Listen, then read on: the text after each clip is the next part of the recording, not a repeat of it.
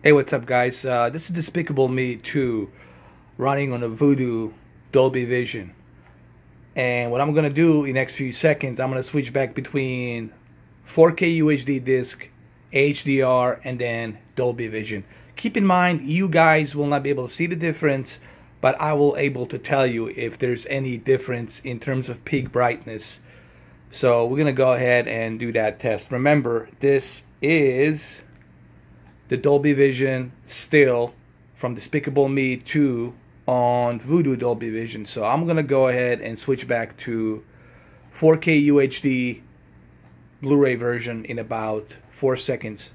1, 2, 3, 4. Okay, so here we are now on the Despicable Me 2 4K HDR Blu-ray. And I did notice that obviously the Dolby Vision has a little bit higher peak brightness. And you notice that peak brightness right here where it says 0.5 and then this orange container, whatever this is, or a building facility. And you definitely notice the yellow being brighter and the snow being brighter when you switch to a Dolby Vision. So I'm going to switch to Dolby Vision again in about 3 seconds. The same exact scene. So 1, 2, 3. Here we go. I don't know if you guys can see it, but it's much brighter. Like obviously my camera cannot depict this, but I'm doing this video to let you know that it is brighter. Like this 0.5 here, it's much brighter. The snow, it's much brighter. Yeah, the snow, it's much brighter. Yeah, the Batman's watching the Despicable Me 2. Alright, enough of Batman. So, it's just, you can tell a difference, honestly. It's really easy to tell a difference. Alright, let's use this exact same scene. This is the Dolby Vision scene where this red really pops bright. The snow, the footprints, everything here pops bright. Now, let's switch back to a HDR mode on the 4K UHD Blu-ray disc in about 3 seconds. 1, 2, 3. And here we are now on the 4K UHD Blu-ray disc, and I've just noticed that the peak brightness, it's a little bit lower.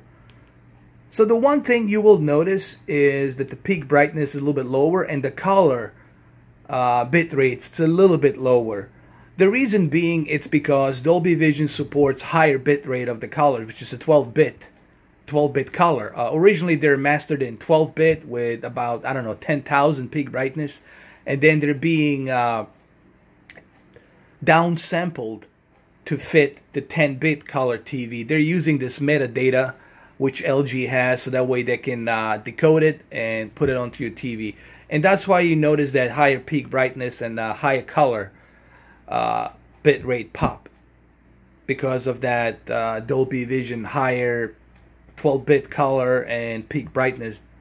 So obviously you will need a 12-bit TV with 10,000 peak brightness in it to truly appreciate that Dolby Vision, which is going to be totally expensive.